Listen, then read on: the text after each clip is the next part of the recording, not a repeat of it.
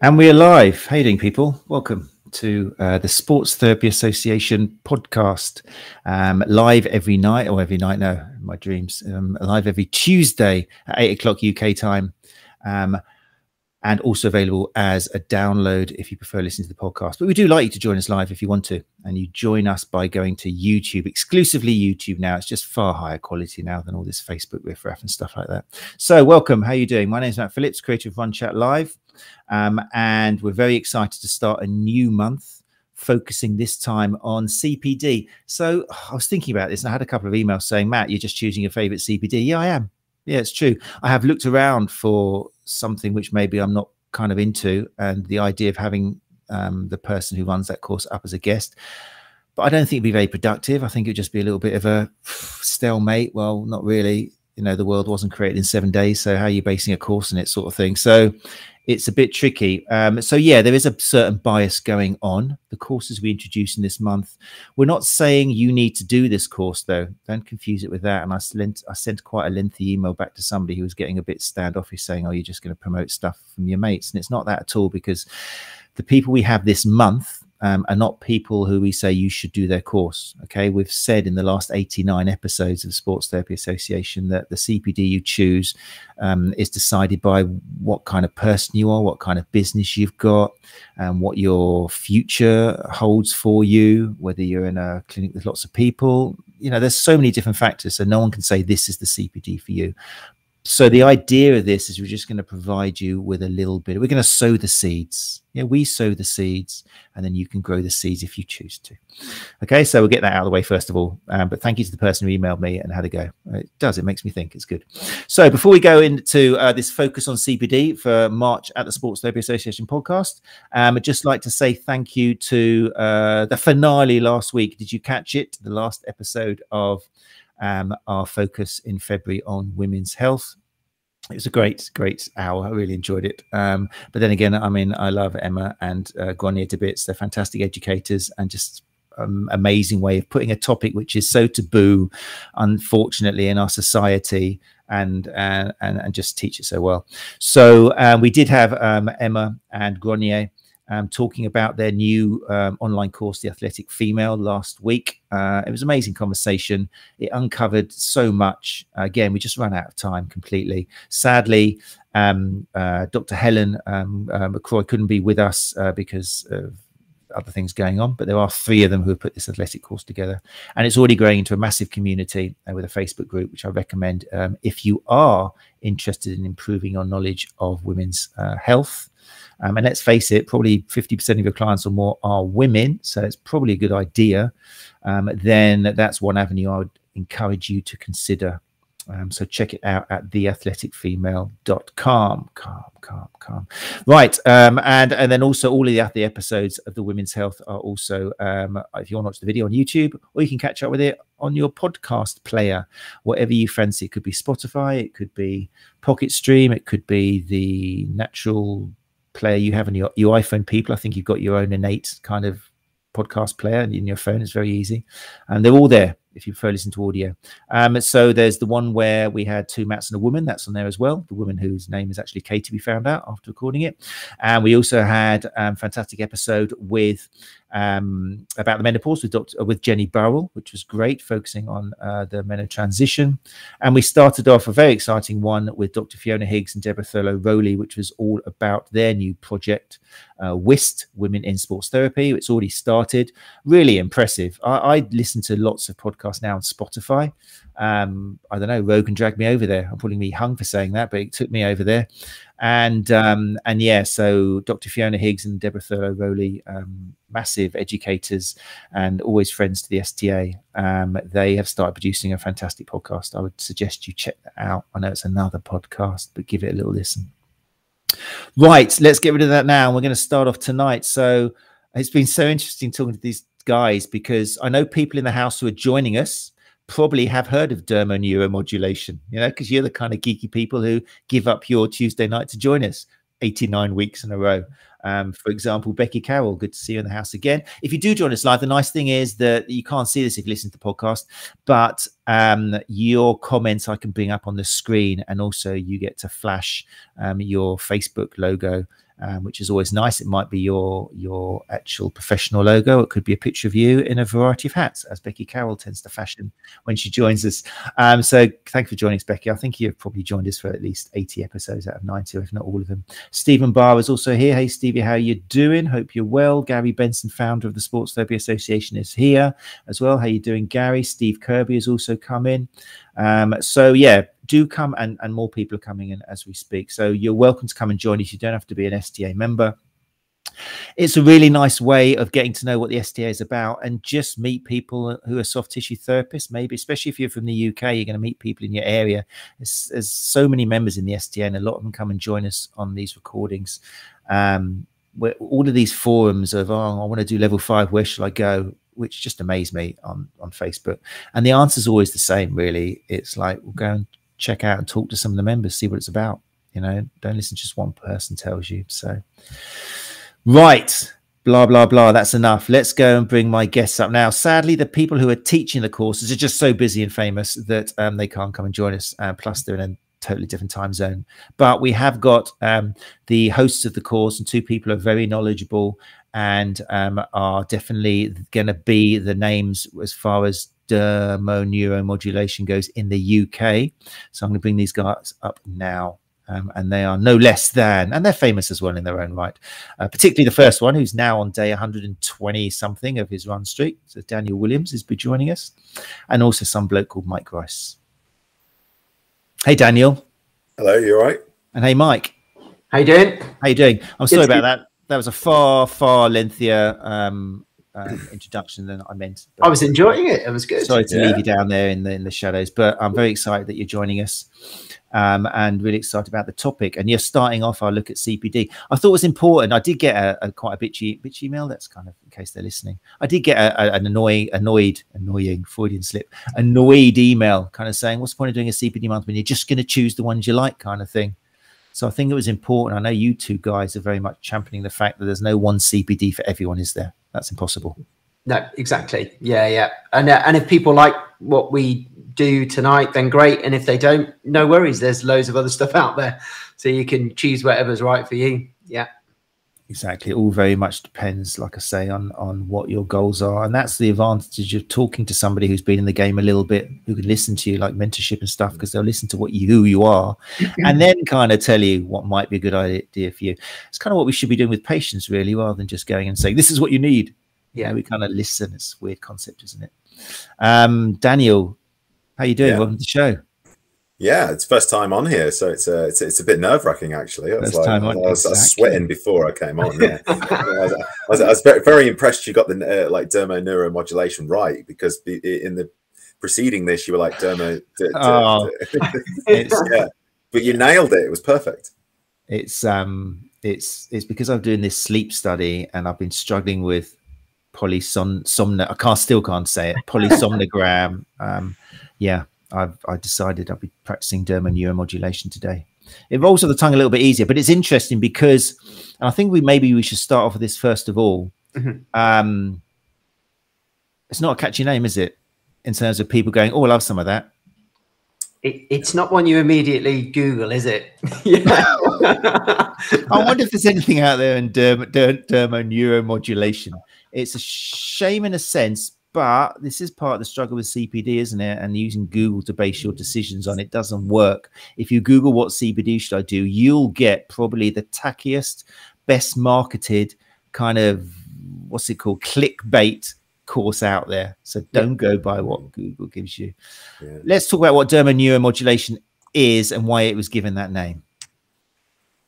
Well, I think it's really good that it's called that name, because people don't really sort of know what it is. A bit of a talking point, but I mean, it's the total opposite of like a marketing sort of scammy sort of course or name anyway, because in the essence, it is what it says on the tin in a scientific words: dermo, skin, neuro, nerves, modulation, change.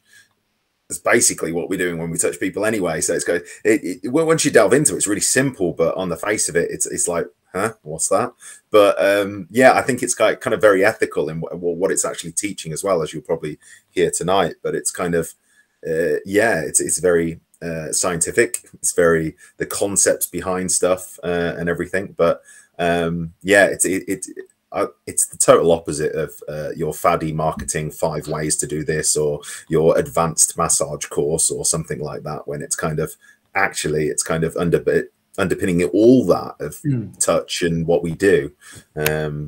Yeah, it's tricky, isn't it? If you are listening to this, I know people in the room, we always get this, we were talking about this off air as well, people who have come to join us live, because they've watched a few shows, they kind of know what we're about, and they know that there's a lot of marketing out there which is trying to sell something by using the tag words and spending money on Google Analytics and all this sort of stuff, and they'll drag you in and make you pay $2,000, and then you'll kind of go, why am I drinking this can of Coca-Cola? I don't even like Coca-Cola, because you've seen it 3 times and the name is kind of like, you know, an alliteration. It's all this kind of stuff going on.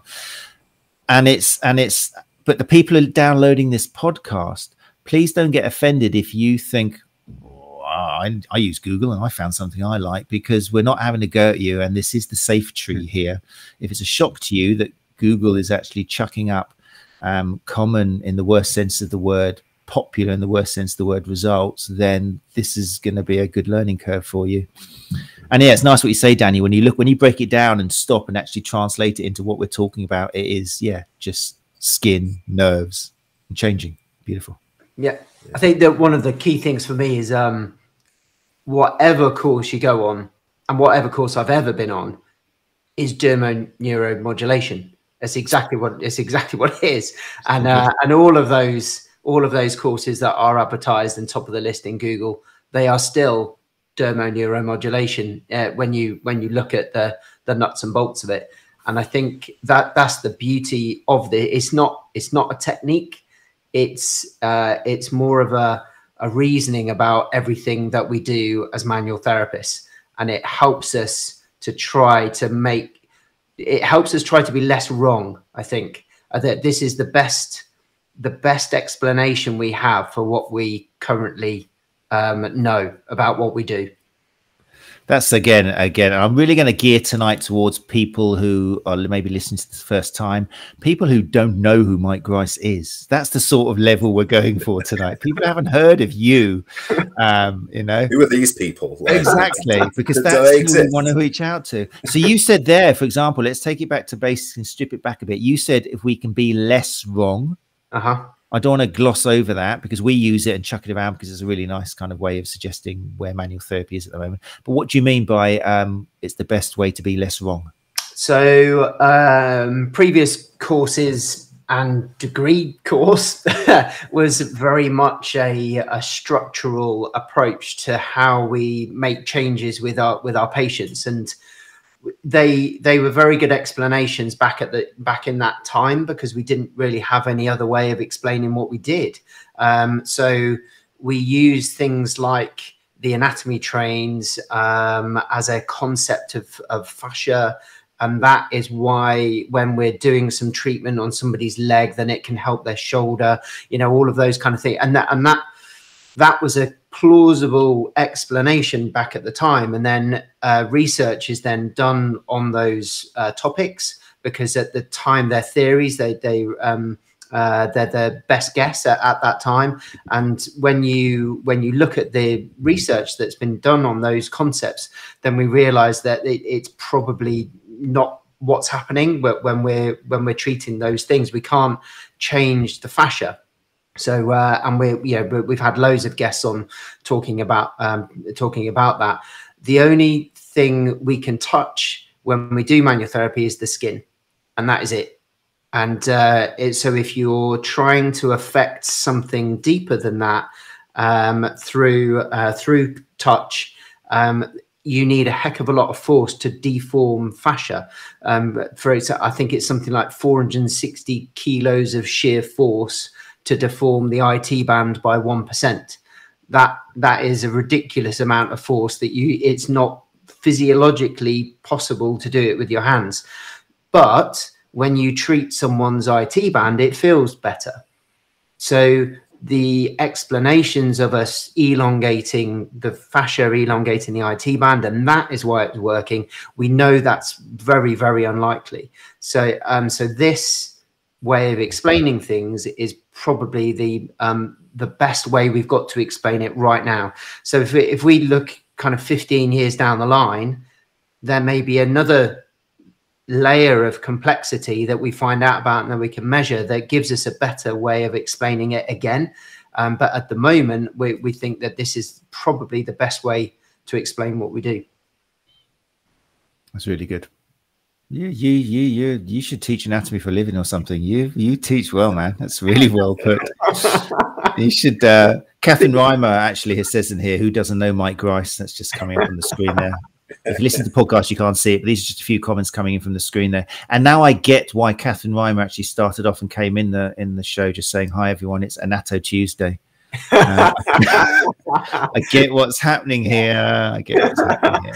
She's been well drilled. Well done. That's really cool. I mean, and that last 3 minutes, if you are listening to the podcast and that's kind of new to you, just kind of play that over a few times, because we can take it for granted, but to hear it put that way from someone like Mike is much calmer and gives you time to think about it than what you're going to read on Twitter or something, or Facebook, where you've got someone shouting going, manual therapy sucks, or you can't break down scar tissue. What do you think you're doing, you idiot? You know, all this sort of stuff. Obviously, that's just going to rile you up, and it's either going to make you get depressed and give up, which we don't want, or it's going to make you angry and keep doing even more just manual therapy stuff. And no one's saying stop touching people at all, are they, Daniel? And this is what this course is about. It's not about stop touching people. No. Well, that's the thing. I mean, we're social beings, aren't we? Like we've evolved all, as Diane says, it's like all vertebrates groom. And as she says, some get some food out of it and a bite to eat. We don't. And I'm very much in the camp of Diane. I like to get paid to groom, as she said. And it's like, yeah, that's fine. And I can do some of it myself, like touching and self-care and stuff like that, to kind of like move and make myself feel better before I go for a run or after, or train or anything like that. But yeah, I like to go and get somebody else to give me a massage and chill me out as well. It's one of those. But yeah, I mean, if you like massage and you like to be touched, and I think that's an important point, is some people do not like to be touched. They don't like massages. They don't like manual therapy. That's okay. And I think the whole concept of DNM as well is it's that person-centric approach still, but for people who like to be touched, because they're seeking you out for a reason. They know it. They have a perception that a massage is going to work for them. So that already is a bias there that's going to help. But yeah, we know it works. Otherwise, we wouldn't have an industry. But as Mike said, to try and be less wrong and try and educate our clients and our patients as well, to not give them nocebos, to give them wrong advice as well, and also to have that narrative where we can plan our treatments and the long-term effects of the treatment a hell of a lot better, because we know kind of what's happening more, instead of what we're trying to affect and then setting ourselves up for failure, because we're never going to affect that. We're never going to break down scar tissue. Okay, cool. But it's doing something. And this is the more likely reason, like Mike said. Excellent. Yeah, again, really nice explanation. We've mentioned Diane a few times now. I suppose you don't have to, but if you really want to understand DNM, let's call it DNM for now, shall we? If you really understand DNM, then it's useful to kind of know a bit about Diane Jacobs and her background and where she's come from, because we're not talking about a course that's just another acronym that's been invented and churned out, are we? It's been, I don't know when she first used the term, but Diane's been around for a while, isn't she? Tell us a little bit about Diane Jacobs. So, but from what I know about her, I met her very briefly. We had some guys that have come back from San Diego recently. I went to the first pain summit in 2014, 2015. I think it was 2015, and I met Diane there. And she did one of the presentations there on that first session, and that's when I first got introduced to DNM and Diane. And she talked about how her main she was from a physical therapy background, but she had a real special interest in the nervous system, and then she started to really look into how what she was doing in manual therapy was affecting the nervous system, and that's when she wrote her book and how she put her book together. And quite interestingly, we did a few adverts about the course a few weeks ago, and some people saying what's the evidence for DNM, and it's probably one of the most researched topics I have ever seen in manual therapy. So her book has got something like 400 journal references in. It's ridiculous. Every single part of the concepts of everything that she's put together is backed up in the scientific literature. There are some assumptions made, because we still need to make some assumptions with the information that we have. But the large majority of the philosophy behind what it is has got a very good evidence base, and she's a very, very good researcher. The way that she gets across, she's loads of YouTube videos. So if you haven't heard of Diane, then it's good to have a look at what she's done in the past. But her explanation of the nervous system and her knowledge of neuroanatomy is just off the planet. It's brilliant. I don't know whether you know anything more about her, Dan, because I know that you've contacted her a bit as well. Yeah, I mean, we tried to get her over herself. And that would have been a dream. And unfortunately, she's retired now. So yeah, it's one of those. She won't come over. She's very, very happy being retired, we think, from what she said. I've talked to her a bit about getting her over and everything and what we could do, and obviously teaching DNM here, and she's very, very much an open book with that, and open source knowledge, and I think that's perfect, because it's exactly what we should all strive to be as well. She's kind of a bit of an idol, to be honest. She's very much like, yeah, use my images, yeah, just ask me, yeah, use that. Here's all the research, boom, straight on a Google file, here it is. Have a read, go for it. That's a really good point, actually. So you don't have to sign an NDA. When you talk to Diane and you talk about the philosophy of her course and everything behind it, she shows you everything. It's exactly like it should be. So then you can then go and read the research that she's read to put together her book and put together the concepts, and then you can critically analyze those papers.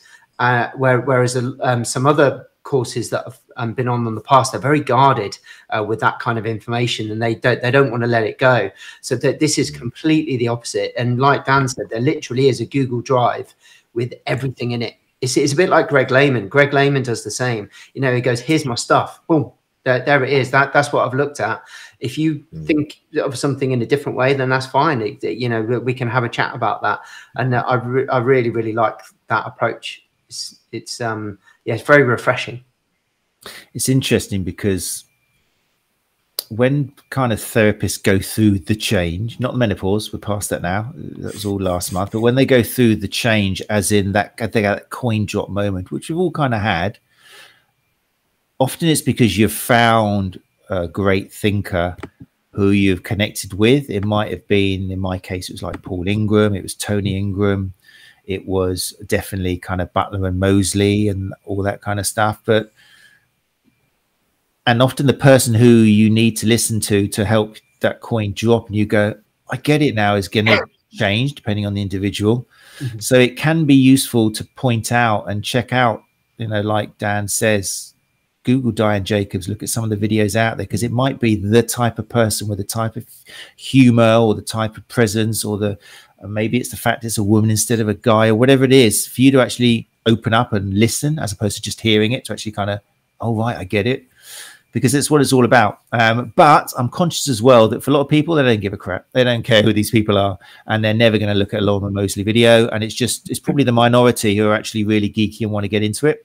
So it's there. We'll just we'll leave it there for you. Okay, podcast listeners, check out Diane Jacobs. And also once you follow one of these people, you just get a little bit into them, then suddenly it'll be like a little spider kind of, I can't think of what's called now, spider diagram or something, where you'll get links to people like Jason Silvernail or Paul Ingram or Tony Ingram or kind of Greg Lehman and all that sort of stuff, because it's all, or Todd Hargrove, it's all coming from the same kind of area. Once you understand the particular paper for me, 2011 paper was mentioning Silvernail, was Silvernail and Diane Jacobs, which was the operator or interactor or operator facilitator, which was all about, wasn't it, are we as therapists like operators, where we lie someone down on a couch and we start doing stuff to them and sawing and chopping, or are we interactors where we work with the patient?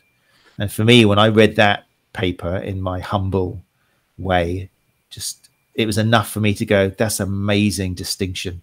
Okay, I'm not working on this person anymore. I'm not a surgeon. I'm listening and working with them and finding out what can help them self-manage. And, you know, it's a massive, big distinction. So, but for the purposes of today, I want to get into what people are going to actually get from studying and doing this. It's live, isn't it? That's quite a big difference, because a lot of online stuff at the moment. Was that always like with something which is so hands-on, as well as talking about language and stuff? Is that a big thing? Did it have to be live from the beginning, do you think? Yeah, I think I think that's really important. As Mike Rioch, who's coming for the first one in March, says, he's like, there's a lot of stuff that he does in the 2 days that you can sort of teach and get to grips with and stuff like that. But then the 3 days is the extra bit where you kind of spanning it out and you're learning from one another, and you're kind of getting that live feedback from live skin. You've got to have a body, but not just one body. It's kind of everyone around. You swap around, you touch different body parts and stuff like that in a non-pervy way. It's very much sort of there. It's sort of, you sort of rotate and you feel different people. I know we all do this on courses in our original qualifications, like 100 hours of massage and stuff like that. Well, we've got 3 days of intensive DNM sort of stuff where you learn the concepts and change your narrative of what you're seeking and trying to achieve with that, as opposed to what you may have been doing before, which is what you were taught years ago, or last week, or the last time you qualified, or the last CPD you went on, which was maybe more structural. And maybe going for more the nerves and touching people a lot lighter, and that's the big difference apparently with what Diane's work does. It's kind of it's the light touch, it's the movement of the skin that's going to change that sensation and allow the brain to respond over time and adapt like we all do. But yeah, I think that's the powerful thing. And then Ray's coming in June, whereby you have a few months to actually practice on all your patients, then come back in June, see Ray, and go, he has a different approach to DNM and his stuff. So you're learning from someone different, but also he can answer all those questions that you've developed over those months and go, oh, I had this patient and they had this, and this. Could I have done something different? And me and Mike can go, yeah, well, I would have done this. Somebody else in the room could have gone, yeah, well, I would have done this. And it's not just the whole, like, this set protocol, do this technique for this thing. It's this is the concept, play with it. Mm-hmm. I think that's really important as well. It's it adds another layer of clinical reasoning in. So if you're a clinician or kind of learning about clinical reasoning, that one of the biggest things for me, and one of the things I'm most excited about having the guys come over and doing the course, is because of the level of neuroanatomy that we're going to go into, and that for me is just a dream. Love all that kind of stuff. So and there's if you've ever done a rock tape course, we talk about this a lot on rock tape. It's the Hilton's law from 1863. So this concept of dermoneuromodulation is not a new concept.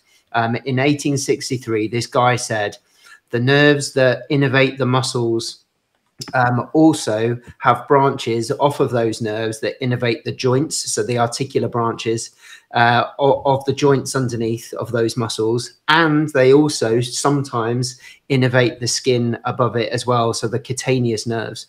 So you've got 3 layers of these nerves. We've got the cutaneous nerves in the skin, the motor nerves for the muscles, the articular nerves for the joints, so the synovial membranes and capsules.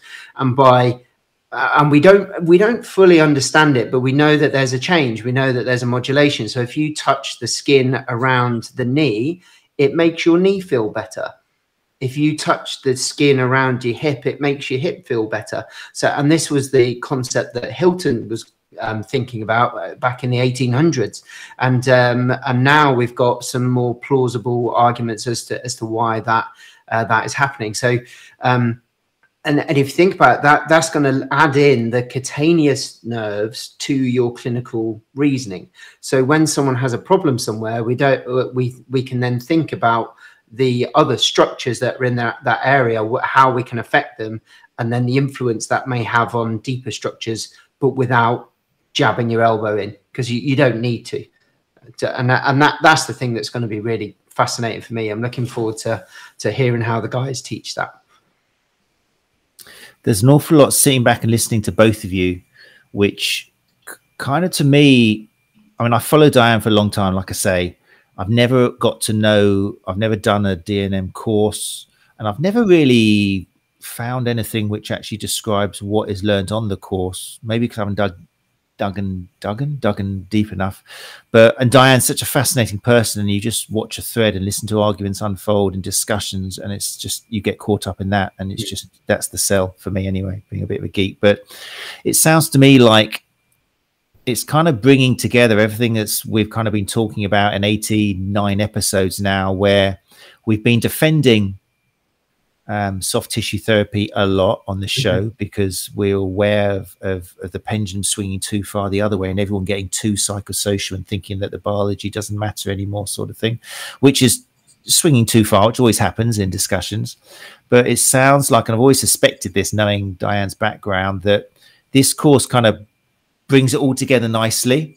So for somebody who is arguing that we still need to touch people, we still need that, like you say, primate grooming, and it's a massively important part for most human beings in health and recovery. So we really are putting the whole psychosocial with the bio together.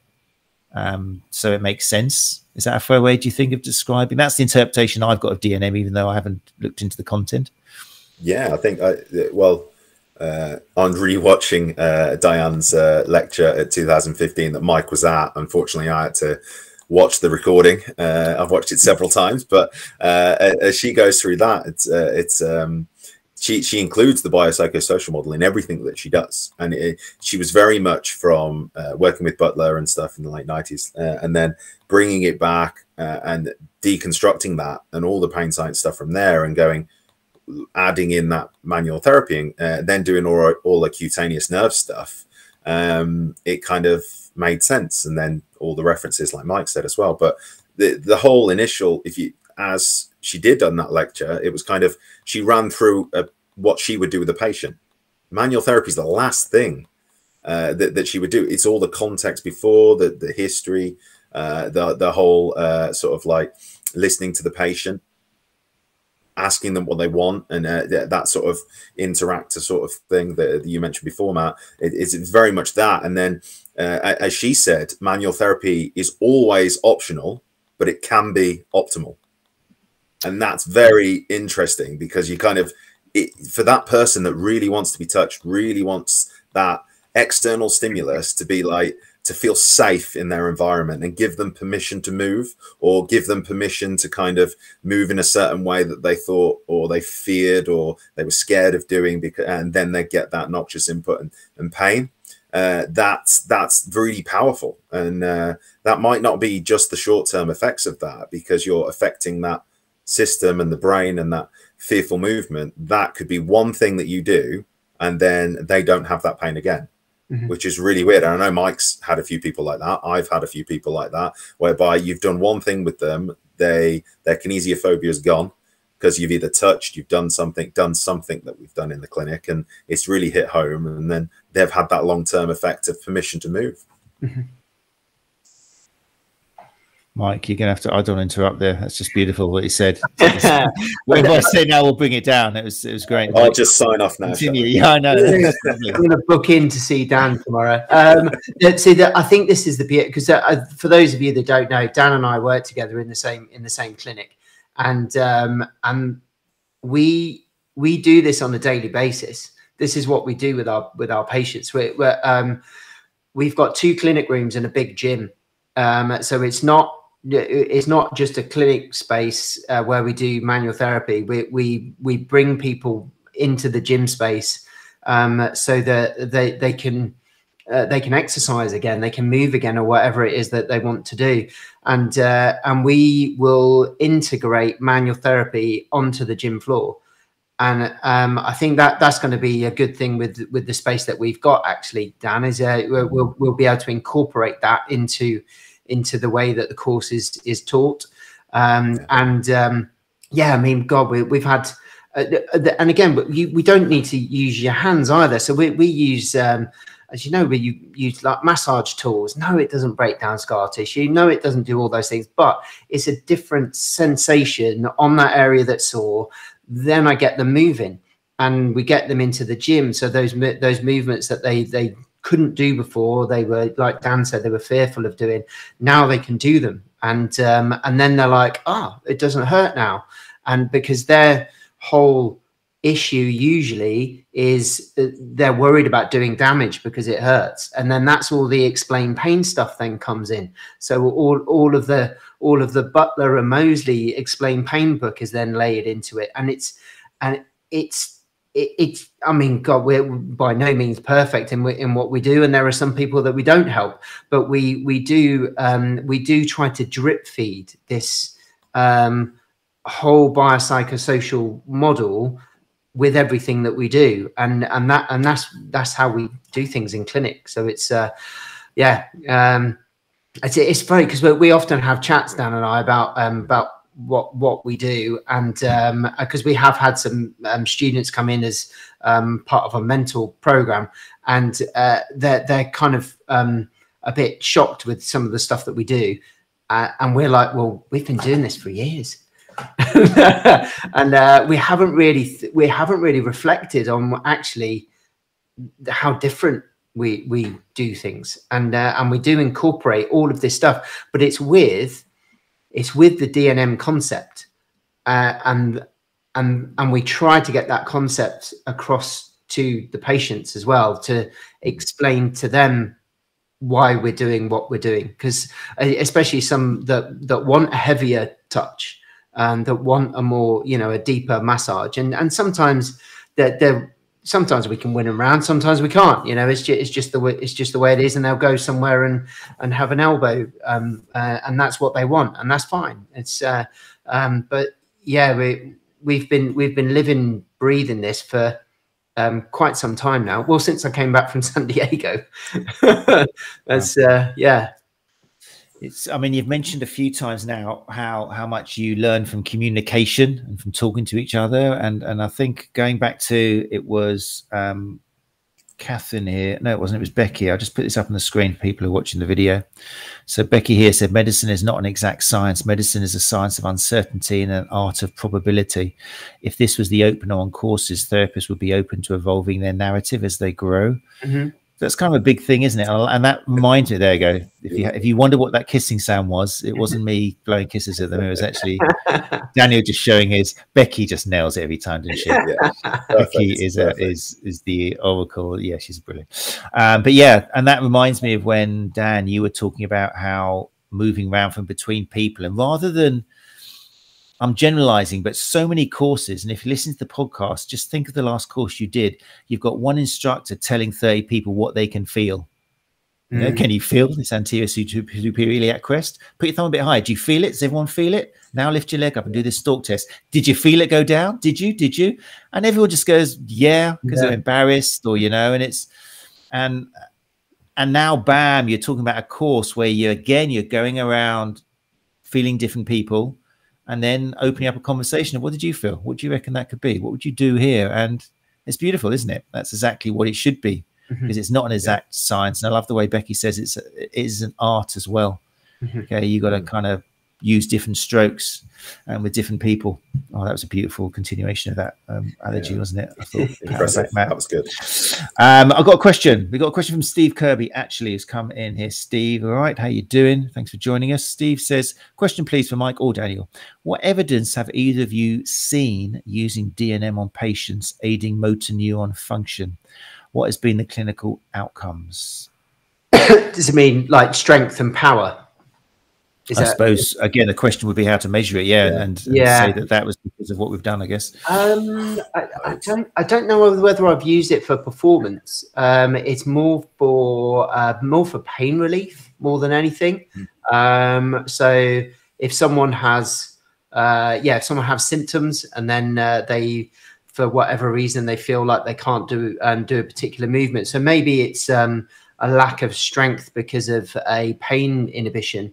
And then by providing the area with a different stimulus, then it reduces the sensitivity, and then they're able to do that movement. So those are the kind of things that I see, and it's not rare either. It's very common. I mean, it's the kind of stuff that you would see, Steve, doing your normal treatments, I would imagine. But it's the explanation of how it's happening. I think that's the key. That's the key thing. It's not actually what a technique that you do. It's a bit philosophical, isn't it? It's kind of like a broader thing where you go, right, okay, what am I actually trying to achieve here? I'm not trying to push that muscle over that way or move that joint this way. I'm just providing a different stimulus, and then that stimulus is creating a change, and then they're able to do it. And how that mechanism works, we don't really fully understand, but we know that something changes. I think that's probably the most honest I could be about it, really. Yeah, I mean, Mike's pretty much just stole my answer, so yeah, I'll try and add to that. It's all right. Yeah, like we know that pain can inhibit sort of like muscles and stuff like that, and loss of strength. So that kind of thing, absolutely perfect. We use that in clinic. I use that a lot to distract them from that particular pain sensation, that fear. To allow them, and then we do it while they're squatting, while they're doing stuff. But I think what you just said there, if that's the goal, I mean, don't we do that all the time? Don't let Pilates instructors do that? Just contract this muscle here, and we press on them. I go, I want you to do this, and then we touch them. It's the same thing. So you kind of, if you're trying to go, oh, just make sure that this is working, or do this, or this is the muscle that we want you to concentrate on and bias. Touch that area. We touch the skin. We're not touching the muscle, we're touching the skin. So you're kind of going, but instantly they know what you're talking about. You're giving that cueing for a movement via your touch, and you're not necessarily moving them forcefully into place, but they know what you're talking about. Very interesting. Steve, you're welcome to come back, obviously, with a question. If neither of them has satisfied you fully, then do come back with a follow-up. I mean, it's interesting, isn't it? Because until now, a lot of the time as soft tissue therapists, we are kind of looking for proof of cause and effect. And this works because I did this, and so that caused that, and a trigger and that's what historically it's always been. And where it sounds, I mean, and DNM seems to do this as well, but it sounds like, it goes back to what you said at the beginning. We see an outcome, and then we're choosing the most likely reason for that happening, trying to do that again. It won't be the same each time. So our goals are to see whether that person can lift their arms above their head and put something onto the cupboard, or whether they can stand up without using a chair, or whether when they wake up in the morning it doesn't hurt to the extent that they want to scream or something. So, and we're not quite sure what it was that we did, but we're just trying to narrow it down and funnel it, aren't we? Yeah, I think that's exactly it. And for me, I think I try not to have arguments online now, and because it just eats up too much of my time. But I think when somebody is so sure that they've done something to someone to affect something, they can't possibly be right, because there are so many factors involved in why someone might feel different, that we just wouldn't be able to measure it. There's just no way. So we create an environment where we try and tick as many of the boxes as we think will help someone do something the way that they would like to do it, and we assist them along that way. And I can't remember exactly what it was, but you know, the old kind of kinetic chain theories about pronated foot, internally rotated tibia, and then, you know, all of those kinetic chain things, and then oh yeah, it was because I messed around their foot, that's why their hip's better. Well, how do you know that it wasn't something that you said or you did or something else they picked up on? And we're being very reductionist in how we think that pain works if you only explain it in that way. And that's the thing. I think with, like I say, DNM is more of a philosophy rather than a technique, and it just gets you thinking about everything that influences that particular session with that individual. Daniel, has he stolen everything you're going to say, or? Sorry, mate. No. Yeah, I think, yeah, it's a weird one, isn't it? Because like you say, like those sort of outdated things can be quite nocebo. Sorry, is that the right word? Yeah. Again, I've got a map. Are you on a sleep study? Yeah. Nocebo. There we go. But explain that a little bit though. But explain for people listening on aware. They've probably heard of placebo, but what's a nocebo? So nocebo is something that you do, say, who you are. They might just not like you, and that can affect a treatment as well. But it's also the opposite. It's kind of gives you pain because of something that you believe. So you could say something to someone, and that's there. Like Nick Hanna Moves. If you've not heard of him, he does a fantastic video that we show all the time, where he says like, "Oh, you've got the spine of an 80-year-old, or you've got the knees of this, or something like that, and you shouldn't be doing that. Oh, your hips are out of alignment." And it's like these are all things that can embed a belief into someone that can cause their fear and their pain to escalate, and there are potential pain contributors to whatever's going on in that biopsychosocial model. They as Greg Lerman says with his cup, it's filling the cup full of those nocebos and those beliefs, whereby if you're trying to do something else on top of it, it's kind of like some exercise, and they're worried about their alignment while they exercise, they're not going to like it, kind of thing. So yeah, nocebos can cause pain, basically the opposite of a placebo, but they don't have to be verbal, and I think that's what this whole course is as well. It's not just another technique, like Mike said. It's a concept. It's what we do.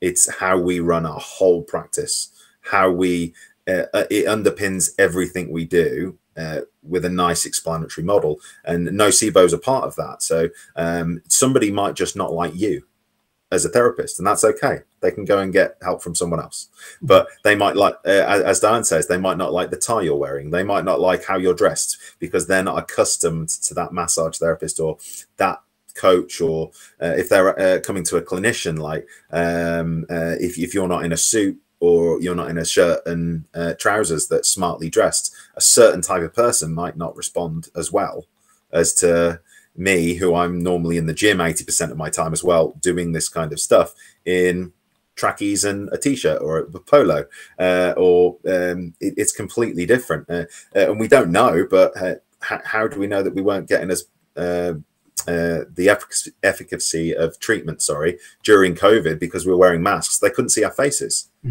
So all these things as well, like, might have been putting these people off. We had to work extra hard, I presume, to try and win these people over and get them to feel comfortable in the clinic. And I know Mike's took this to heart, because when he's got a proper clinic day, he's properly dressed, he's all groomed, all the products come out, and he's comes in, and he's actually got clouds painting on the ceiling of the treatment room. So I'll let Mike talk to you about that. But that's actually Diane Jacobs' fault, that. Because in her clinic, when she practiced, she had clouds painted on the ceiling. And I never thought in a million years that I would be a therapist that would have clouds on my ceiling. But the amount of people that just lie back there and go, "Oh, wow, that's amazing." and they love it. They love the view. It's great. I just need something on the floor now, so that when they're face down, they've got a view down there as well. But it's AstroTurf.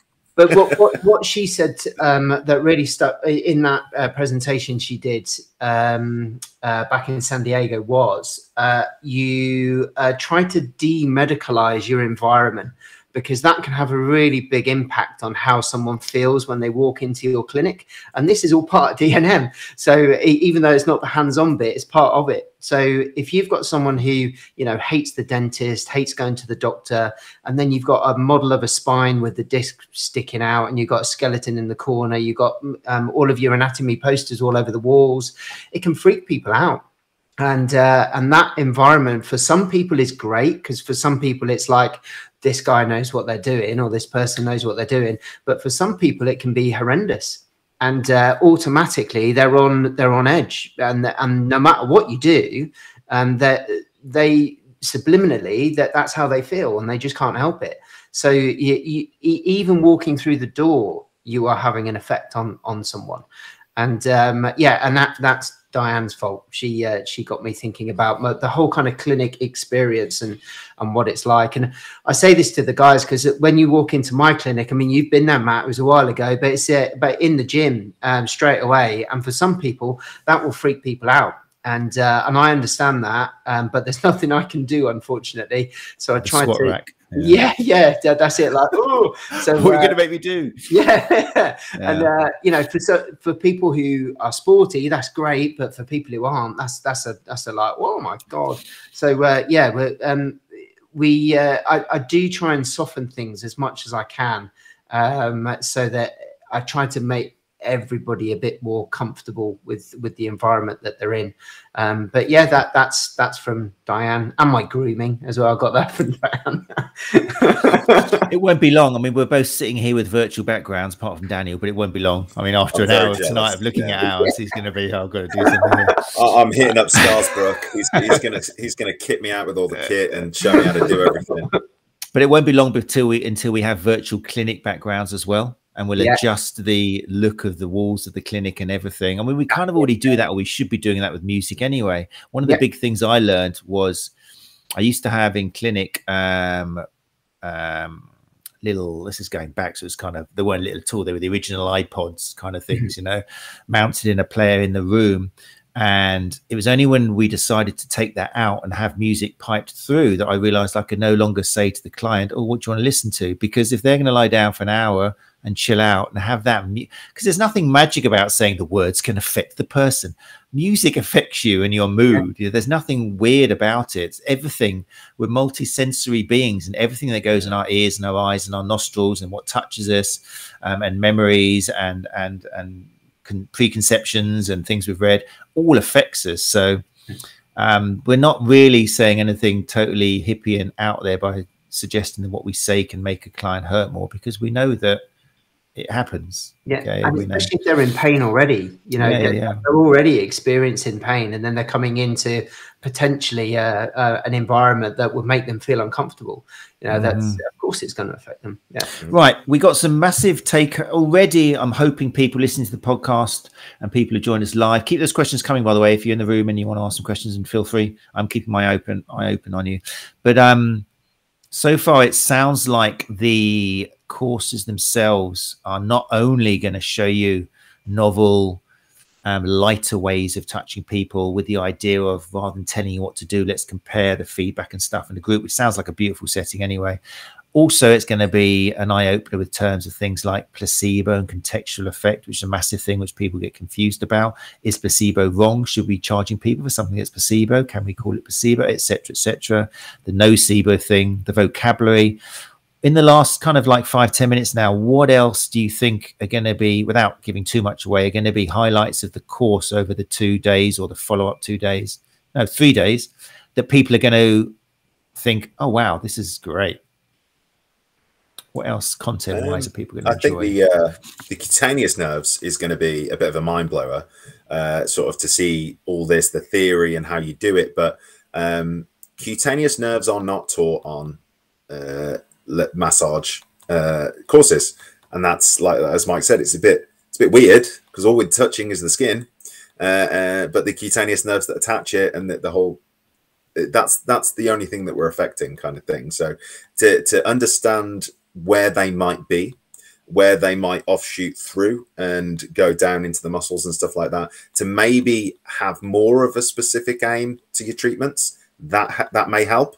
But also, I'm really looking forward to the cranial nerves with Mike Rioch and how to affect those. I do a lot of jaw and sort of like network and stuff, and everything around there myself already, and I'm sure Mike does, being osteo. But it's going to be really interesting to sort of map those out as well and say, well, I'm aiming for this, but even though it doesn't really matter because we're just touching the skin on a hurty area, but it guides my treatment again into and lends me to think, oh, maybe it could be this as well, or a bit more efficiently. But yeah, I think the cranial nerves are going to blow people's minds as to, wow, okay, how normally I'd just poke and prod someone's head until maybe it went away, but then there's more of a treatment to it. Yeah, a bit more reasoning, I think. Yeah, reasoning. Yeah, I think because Diane obviously did some work with David Butler as well, and I think Mike especially looks at neurodynamics quite a lot. So again, it's an area that again not covered on sports massage at level 3 certainly, and even at level 4, maybe some level 5 courses depending on where you study. But it's not something that is widely known. So knowing the pathway of those nerves and the different positions that you can place the body into to help to elongate those nerves and then provide movement through them, that I think that will be really good for people to learn. And again, something that I'm looking forward to getting into. But yeah, the cranial nerves again, for me, I think that's going to be really good.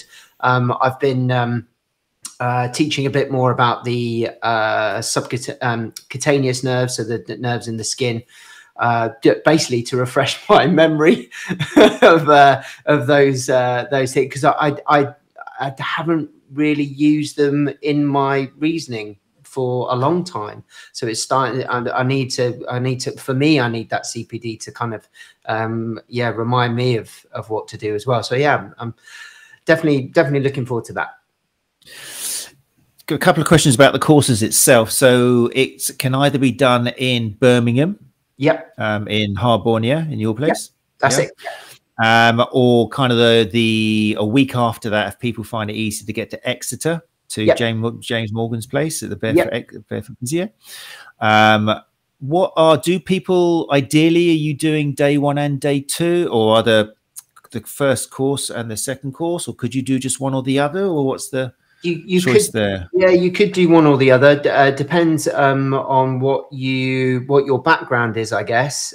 So if you've looked at it a little bit before, you might be okay just doing a 3-day workshop, and then you basically choose whichever person you think is the best for you. So whether you've looked at Ray and you think, yeah, I love his stuff, or prefer Mike and the way that he delivers.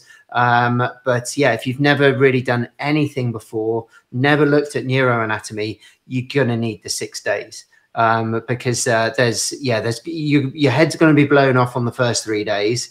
You're going to have then a couple of months, like Dan said, to kind of consolidate that and reflect on it. And then you've got another 3 days with Ray just to practice over things again. So I think it depends on your background experience, really. And if people aren't sure and they want some information, then I guess that's something they could talk to you about and see what do you think would be best for me. Yeah, definitely. Yeah, I'm more than happy to help out with any questions. And then we've got the website dnm.education, and that's the DNM UK site. So we've got there's loads of stuff. In fact, Dan helped put it together. Got loads of resources from Diane on there as well, and some videos. So if you want to have a look at some of the stuff, then that's on there as well. dnm.education. Good choice, rather than Dermoneuromodulation.education. That'd just be a nightmare. Imagine that's a Twitter handle. And if you wanted to kind of take advantage and go to Birmingham to see your fantastic clinic, and then maybe hop over to Exeter for the next part, could you do that? Could you start off with a bit of your? Yeah, you can do that. Yeah, we've got a couple of students doing that already. Yeah, because James has got a relatively new studio as well, there, isn't he? Well, I think so. A refurb recently. Yeah. If you're interested in, James Morgan, just a shout out, really interesting, clued up guy, Barefoot Physio on Facebook, I think mainly. Yeah, worth checking out, and that's who's hosting the other course. If you're closer to Exeter, then it's all on his website as well, Barefoot Physio. It's probably a .com or something like that. Cool. Okay. Dates wise, it's pretty soon, isn't it? Yeah, it is. I think it's Sorry, 12th, 13th, 14th, I think. Let me just have a quick look. Yeah, 12th, 13th, 14th is part 1. Okay, and that's Birmingham, and it's the a week after that if you wanted to start in Exeter. Week after that for Exeter, yeah. Okay, and then the second part is in June, right? In June, yeah. Let me just have a look. I don't think I've got the dates. Oh, yeah, here we go. Yeah, it's the 4th, 5th, and 6th. Okay, yeah, in Birmingham, and then the yeah. week after, if you wanted to do it in Exeter instead. Fantastic. We'll make sure all these details obviously go in the show notes, which you can check out at www.thesta.co.uk. But I'll add it to the Podbean. If you follow us on Podbean platform, then it'll also be in the show notes there as well. Cool. Okay. And this is the beginning, hopefully, of an increase in we started off kind of like having a little bit of a laugh at the name Dermoneuromodulation, but Dermoneuromodulation in the UK, by all the sounds of it, should be something that people are a bit more familiar with as this course goes on and people start doing it and talking about it. Yeah, hopefully, like Dan said, Diane is really, she wants DNM to be out there. She wants everybody to know about it and everybody to do it. So there's no copyright on anything. You basically just use stuff. And we, out of politeness, asked if we could deliver her course in the UK, and she was more than happy for us to do that. So we'll be continuing it after after Mike and Ray have been over. We're going to try and get the ball rolling on DNM UK and get it out there a bit more. Yeah. Fantastic. But I mean, and you guys are great anyway. And hopefully if you're listening to the podcast, and these guys are really clued up. But Mike and Ray also, if you don't follow them on, again, Facebook, Ray in particular is pretty active on Facebook, isn't he? He doesn't like avoiding arguments. He likes to get right in there. So yeah, Ray Allen, R-E-Y Allen, check him out on Facebook if you want a little bit of a read up on what that's all about. Again, some fascinating arguments, just in the good sense of the word, intelligent people reasoning and backing it up, and often challenging the other to the extent the other might go, interesting, and they'll go quiet for a while. It's really healthy, what should be, what debate's all about.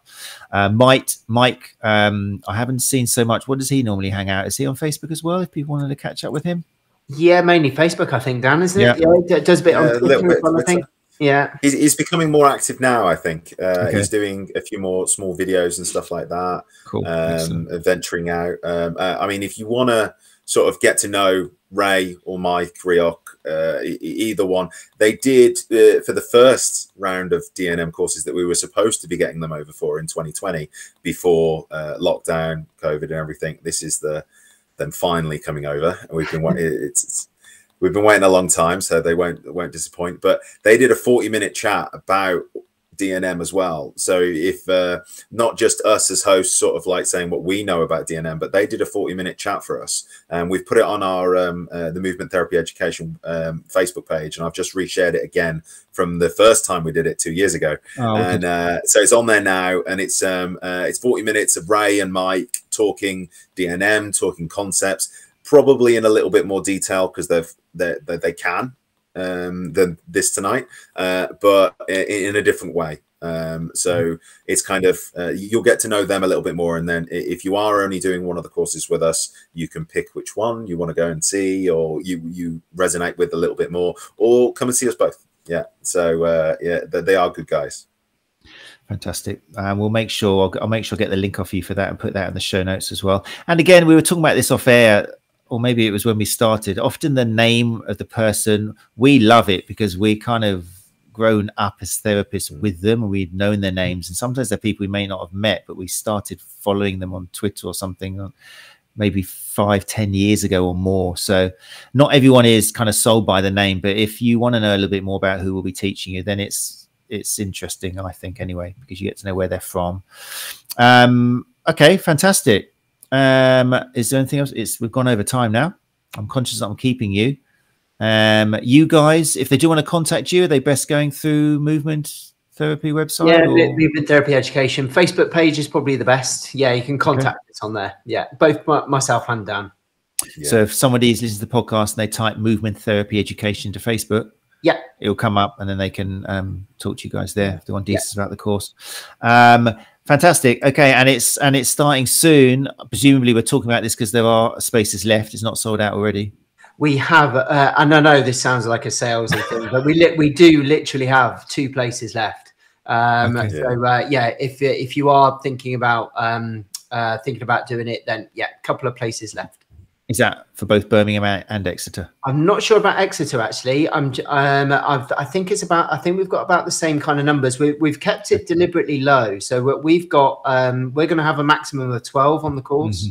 So because we wanted to make sure that you get plenty of time with Mike or Ray, and I think James has done the same in Exeter as well. So I think we're on around about the same kind of numbers. So fantastic. Right, guys. And just one more, we did get a message from someone earlier on today, through Francesca, who's James's wife, I believe, and they wanted to know whether Ray and Mike were practicing, how they use it in like clinic and stuff like that. And yeah, they've been doing it for years. They've been RMTs, as they say in Canada, and stuff like that. So massage therapists, and using DNM for 12 to 15 years. They incorporate it every single day. So just to sort of answer that question and kind of put their mind at ease that it is, they are experienced. They are as experienced as they come. They learned directly from Diane and have been teaching for a long time. And that's that we wouldn't have got them over otherwise. Mm-hmm. Definitely. No, they're anyone who is interested, a bit geeked into it, then they're both very big names. Ray originally was Rolfing, probably still calls it Rolfing, but he was, which is really interesting as well, because you're looking at somebody who's not just going to appear on the scene and go, oh, everything you're doing is wrong, you don't need to do this. No, he's been there and he's analyzed what he originally did and the mechanisms of action he thought was taught was happening back in the day with Ida Rolf and the whole Rolfing kind of theory, which kind of was pre all myofascial release and stuff. That's where myofascial release came from years and years ago. And it's only by critically appraising his own beliefs that he's come around now and kind of evolved. And that's why we're always going on to the show about stop and evaluate what you're doing and what you're saying to your client. Is it possible that you're actually doing that? We've already said, I think you translate into kilos. I use newtons, but that's just the physician. I mean, what is it? 460 kilos, you say, or something? Yeah, it's an awful lot of kilos to deform fascia by 1%. It's more than you could. If you say to a surgeon, and we've said this a few times, but if you said to a surgeon, I break down scar tissue with my elbow, they're going to go, well, that's really cool because I need to use a scalpel. Yeah. You know, it's kind of what with the dissections I've done, it blunts scalpels. There you go. So again, the wrong person at the wrong time. That could seem like I'm really putting you down because you may base 7 days a week of practice and breaking down scar tissue, but hopefully you listened back to what both Mike and Daniel said. We're not saying that what you're doing doesn't have an effect on the person, because obviously you would have a business and you wouldn't be able to feel proud of yourself at all if it was failure after failure after failure. You might be forgetting some of the failures and just brushing them under the carpet and just reflecting on the good times when it did work, which is another story. But as soon as you put your hands on someone, you're having an effect on them. As soon as you say something to someone, you can make someone relax their trapezius muscles just by saying, it's going to be okay. And magically through those words, their shoulders will go, oh, thank God. You did that with the power of just 3 words, 4 words, it's going to be okay. So it's nothing magical there. It's just, it sounds like the course is going to be a really good way of putting everything we've said in the last kind of year and a half together and allowing you to be fantastic with your hands and still be a soft tissue therapist, do what you love, but in a more modern, evolved, less wrong way, which can only be better for your patients, which is what it's all about, isn't it, at the end of the day? Cool, Mike, Daniel, thank you so much. You're welcome.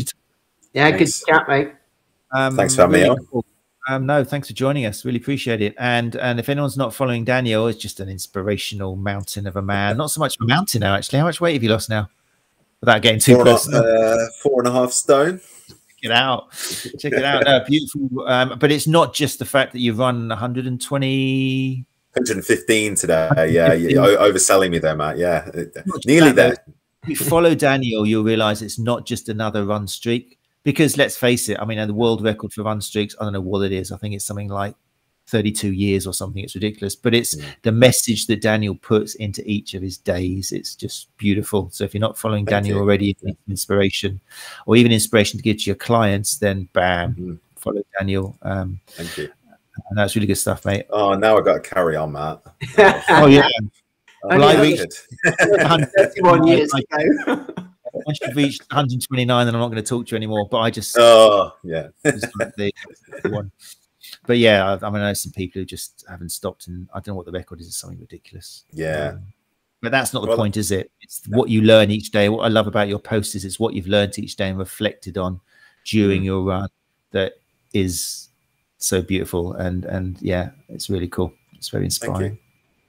Right, guys, next week join us. Our focus on CPD goes to the great Peter Maliaris, who's going to be coming over to the UK, and we're going to forget about the rest of the body, just focus on tendons. That's all we're going to do. So all of this is, no, it's not at all. Peter, again, is someone who's been around for a long time with a specific focus, particularly on tendons, but as you will see, has evolved a lot, as of all these great therapists.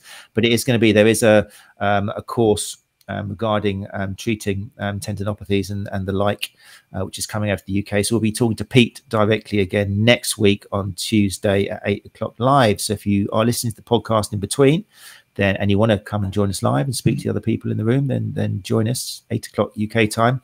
Otherwise, look forward to the podcast. Subscribe to the podcast if you can, because then you get notifications when new things have been uploaded. There's already 89 other episodes to listen to, so hopefully you've got a great amount of CPD already there without spending a penny. But if you do want to spend some money and you want some quality CPD, it started here tonight. Have a think about Dermoneuromodulation. Right, I'm going to sign off. You guys don't go away. I'll say goodbye to you once I've shut down the lounge here. Hopefully we'll see you next Tuesday. So from Mike Grice and Daniel Williams, we'll say goodnight. Cheers, guys. Thanks. Cheers. Bye-bye.